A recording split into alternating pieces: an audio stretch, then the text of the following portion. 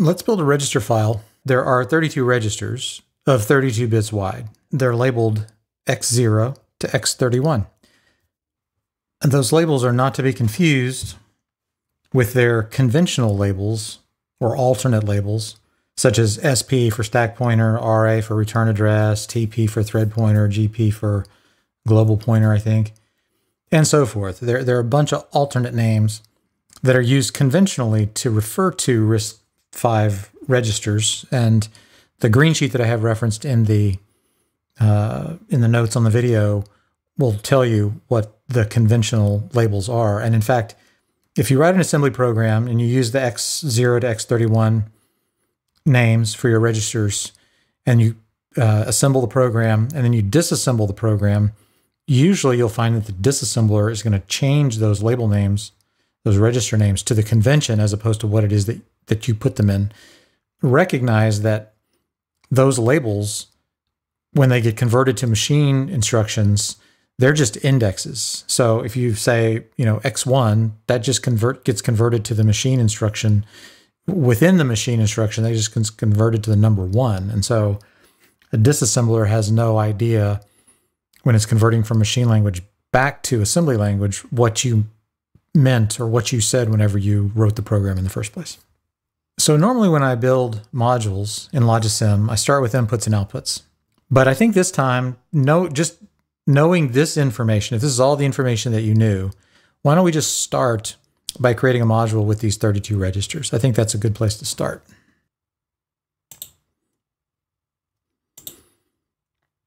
So we'll just use the register component, and these need to be 32 bits. And so let's put some tunnels on all of these inputs and outputs, because we're not going to want to run wires everywhere.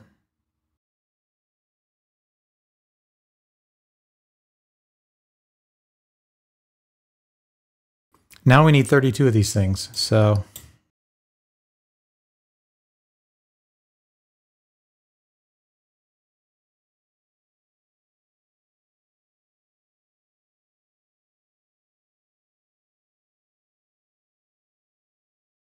there are our 32 registers. How do we know how many of these things need to be accessed at any given time if, certainly all 32 of them don't need to be? In order to know that, you need to know something about the RISC-V ISA, the instruction set architecture. There are different types of instructions for a RISC-V CPU. They're all 32 bits in length, but there are different quote-unquote record types, which basically means that the 32 bits are broken down in different ways depending upon the class of instruction that you're talking about. In particular, there is one record type called the S type. And that type takes the form of instructions such as add. So we want to do an add operation. And the first parameter of the add instruction is the destination register, which is actually the index of the register that you want the result to go into, index being from 0 to 31, right? The second parameter is the source register. That's register source 1. You typically see RS1. And then the second parameter is the second register that you're doing this summation with. So that's register source 2. So this instruction right here, if you look at all of the other RISC-V instruction types, you will see that none of them access any more registers simultaneously than this kind of instruction. And this is, add is one example of an S-type instruction. There's sub for subtract and XOR for exclusive OR and so forth. What this tells us then for this module is we obviously need a register source 1 index input and a register source 2 index input. So why don't we just go ahead and put that out there since we know that. Now, being that it's an index, it's indexing into what? It's indexing into the particular register we're talking about. There's 32 of them. So how many bits do we need? Well, we need 5 bits to represent 32 different registers. Typically when I'm trying to display this in Logisim, I don't want to see this as binary. I want to see this as usually unsigned decimal because, you know, again, I'm talking about a register from 1 to 30, from 0 to 31. I want to see that as decimal typically. And given that this is an index, I want to at least somehow indicate that this is an index by naming it such. So register source index 1 is what I'm going to call it. And then we need RS2, so we're going to call this RSI2 for the second index on the instruction. And then finally, we need the destination register. And again, this is an index, so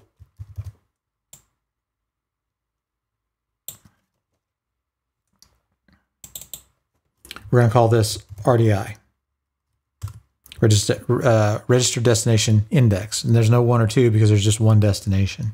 If we think about then this module, this module is basically just a register access module. It doesn't actually perform the instruction. Performing an add instruction is typically left to a module called the ALU, the arithmetic logic unit, which basically does all the arithmetic functions for you. The input for this are the indexes.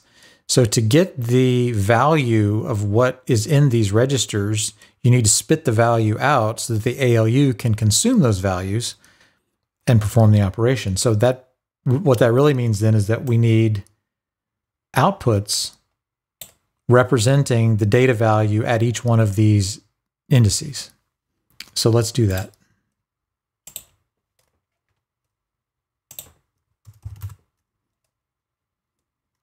Now the output I am going to make hex because usually you're looking at hex values for the values of these registers.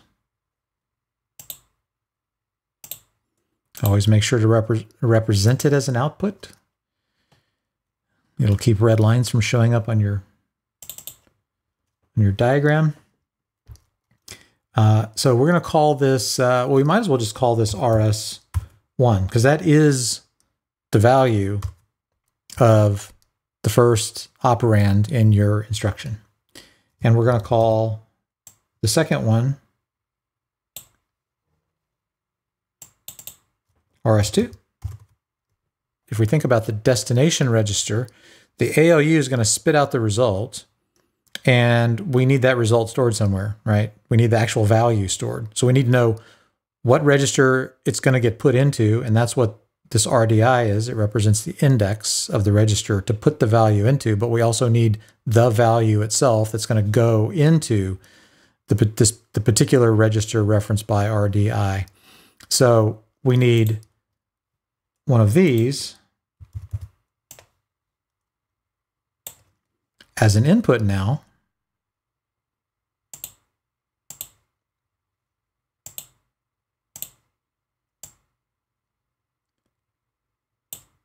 Which will be the value called RD. When we write that value obviously is not going to get written to all the registers. It's only going to get written to the destination register referenced by RDI. We're going to take a pin called write enable,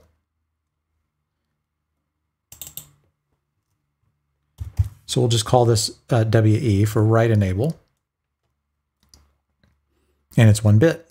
So why don't we put tunnels on each one of these? Because again, I'm not going to have wires running everywhere.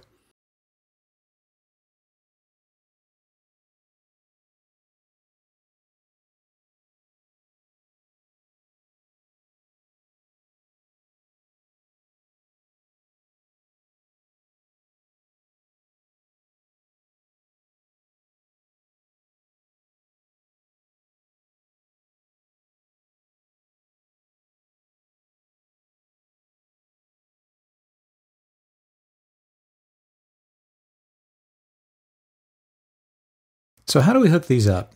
The first value that I'm going to deal with, the write enable value. So when we have a value coming in on RD and an index associated with that value with RDI, which of these write enables need to be turned on? Well, the one that needs to be turned on is the one identified by RDI. So why don't we use a multiplexer.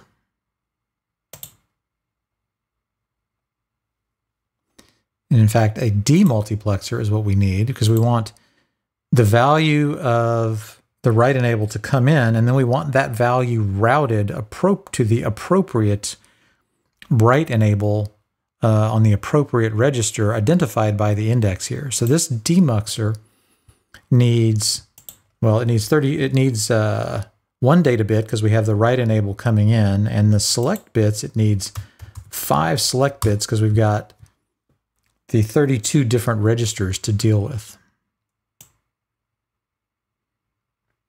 So we need something like that. And then, of course, for the input, that is the write enable.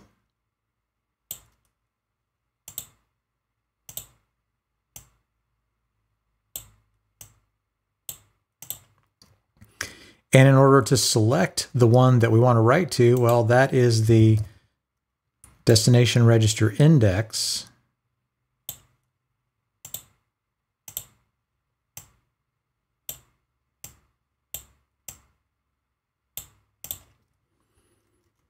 And then we simply need tunnels connected to each one of these.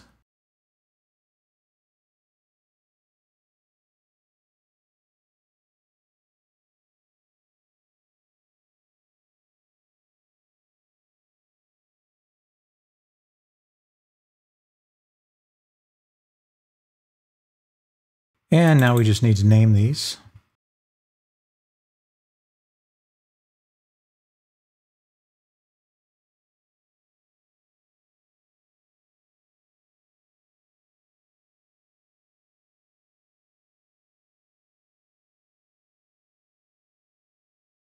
All right, so now that we have all those tunnels in, we can go back up to the actual registers to all the write enables.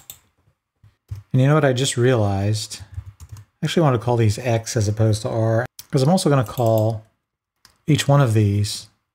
So this is going to be X0, for example. So I'm going to go ahead and label all of these.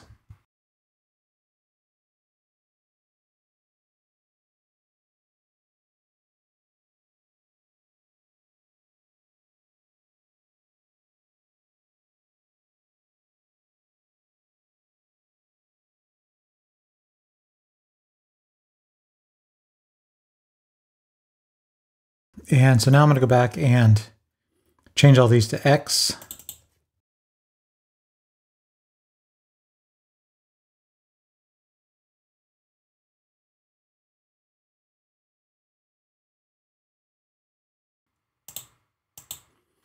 Okay, now let's go in and fill in all of our write enables.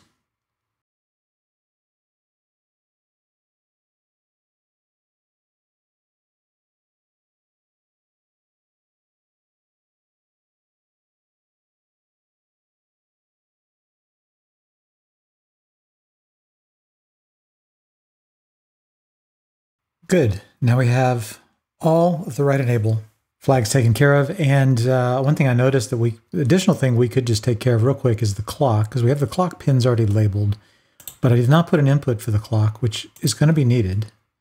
So let's just simply take care of that.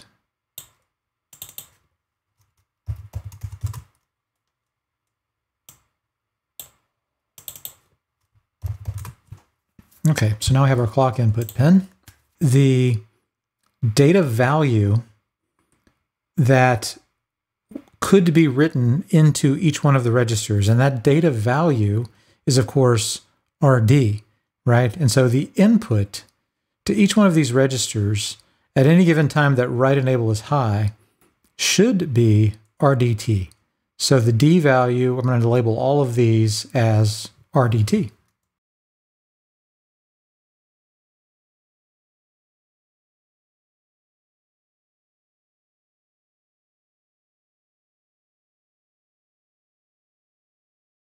So now what do we need?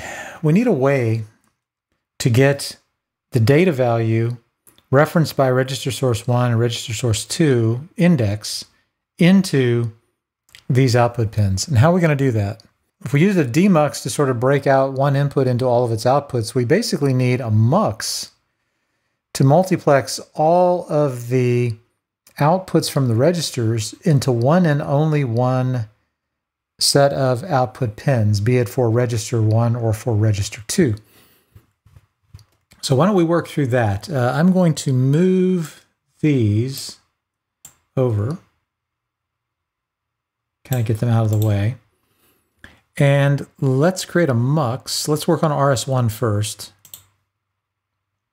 So we need a multiplexer over here. And we need 32 data bits because we're going to take the value of the register. And so how many select pins do we need? Well, we need to select from amongst 32 different registers, and then therefore again the index is going to be 5 bits. The output, if this is going to be the register 1 mux, this is going to be the output.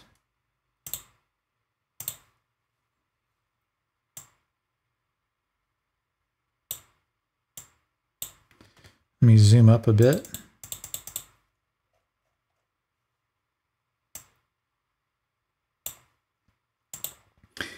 This pin here, the select pin, well, that's going to be this index value.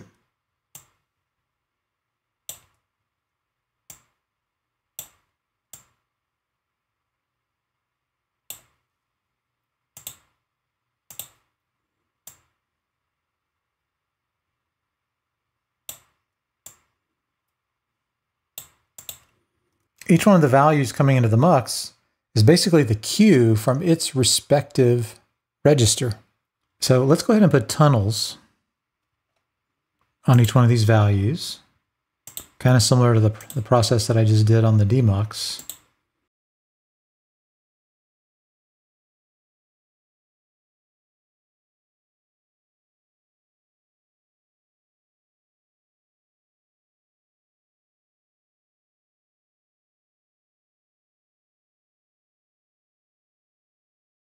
Okay, that's done. Let's go name all of the cue outputs as I started to do.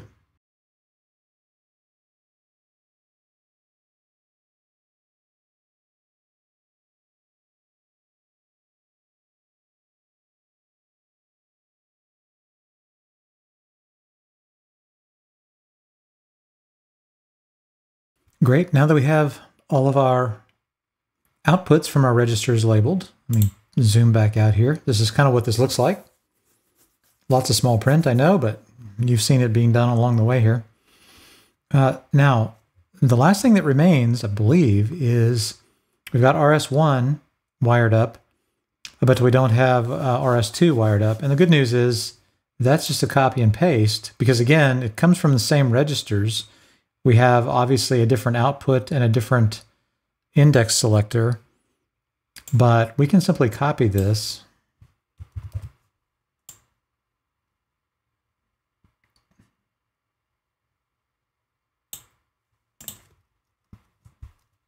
and then all we have to do is change the labels.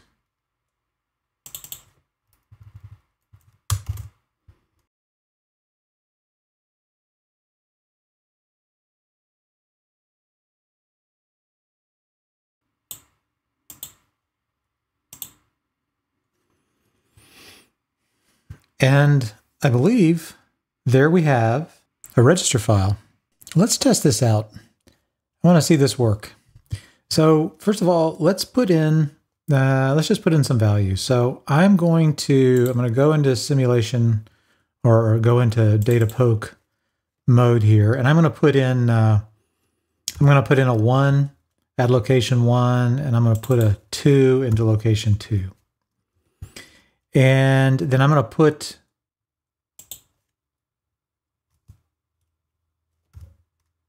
a 1,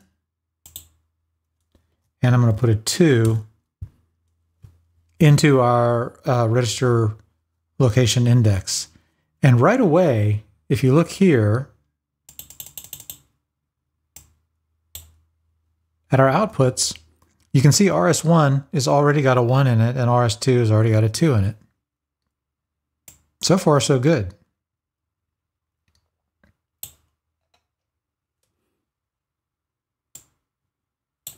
Now, what happens if we want to write?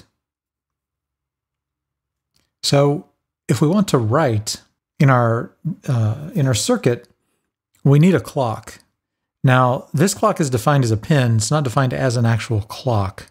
So, what I'm going to do is I'm going to remove this pin, and instead I'm going to just jam a clock in here, because we want to be able to tick the clock. Because in order to write to a register, you need a clock tick in order to do that, because these are synchronous devices. And so let's pick register, the destination register index. Let's make that 3. You'll notice that register 3 has nothing in it right now.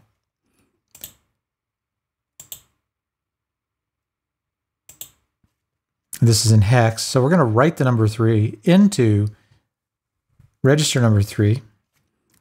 And in order to do that, we need write enable to be high. So let's set that to high. And then we need to tick the clock.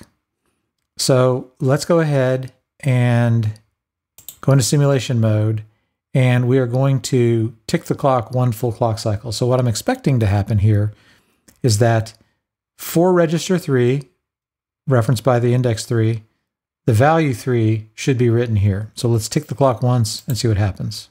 There's a tick, boom, there's our 3 written into register 3.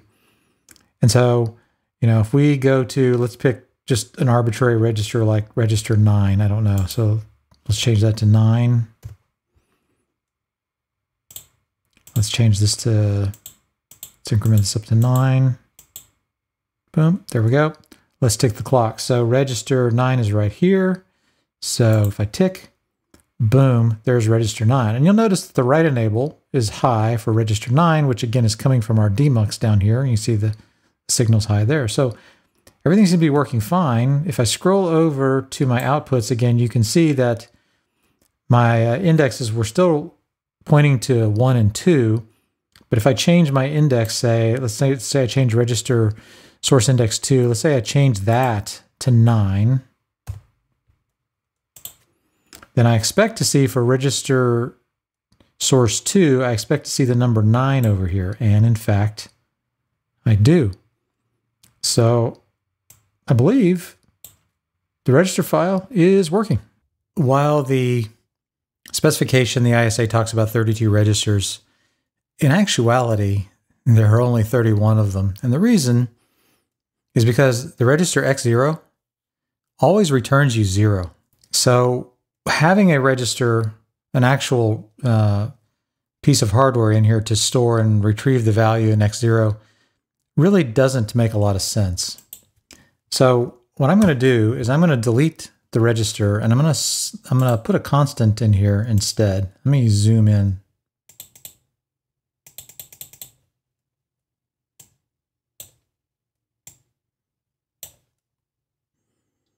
So this constant is going to be 32 bits, obviously. And it's going to have the value of 0 always. And it's going to be wired up to, in essence, the Q value that would have been here if this was a register.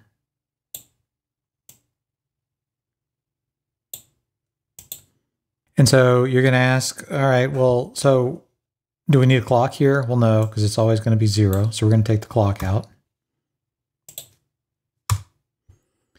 Do we need an input? Do we need data to write to it? Well, no, because it's a constant. So the input value is going to go. What about this write enable? What if we turn write enable on to register 0? What's going to happen? Well, in our implementation, nothing's going to happen. Basically, the instruction's just going to be ignored, and it would almost be like a no op.